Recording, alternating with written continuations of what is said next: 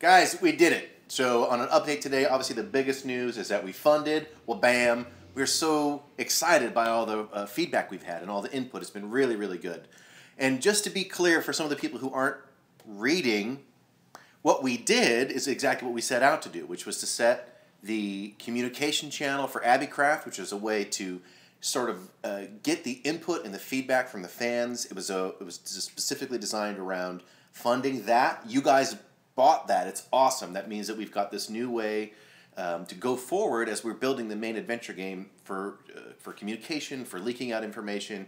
It's going to be really great. But of course, we have not, nor did we intend to, fund the adventure game. Now that said, with the first goal behind us, now really it's wide open. And so for a lot of people who've been asking, hey, can I participate in funding the adventure game? Really that's where we are now. We have never intended for Kickstarter to be where we got our funding for that game. However, every dollar that we raise here, of course, means that we don't have to raise it somewhere else. It makes the game faster, it makes the game better, and it gives us expansions. So really, please don't feel excluded. Obviously, anything that we can raise here will be awesome. But it also explains why the jump, some people have noted that the jump from the original 11,000K goal to right now, for example, the expansion pack for the Trader's Den is 85K. That's a big jump.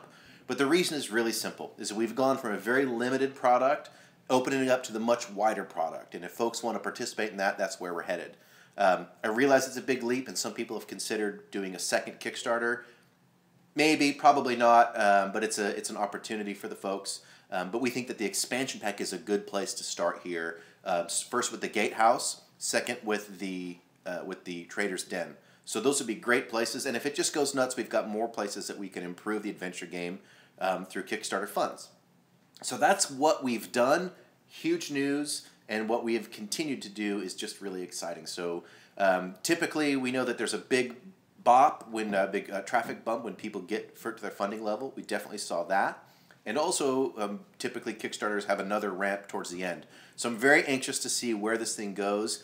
Plus, as we open up additional artwork and we start talking about the adventure game, which you're going to see here. But people are going to ask, this is not final art. This is a test. That said, it's beautiful. And we're really happy about what we're able to get out of this engine.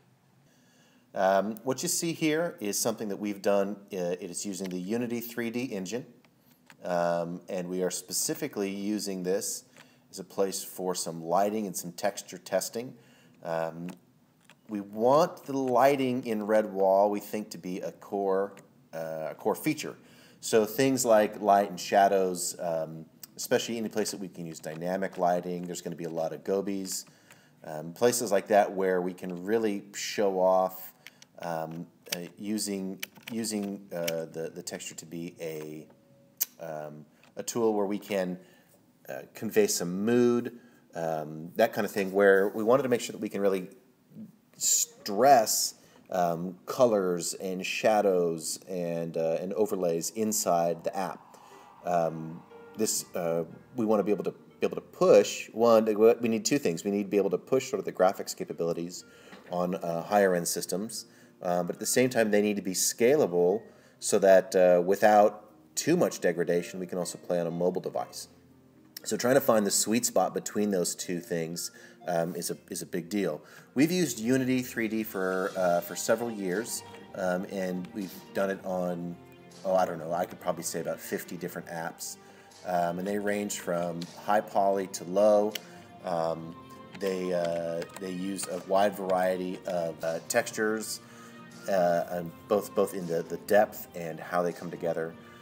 I think that with Unity, what we like about it is the flexibility to multiple platforms. That's been a really strong thing for us in the past, is how many, the ability to build once and deploy many times is a big deal. So we want to be able to do that.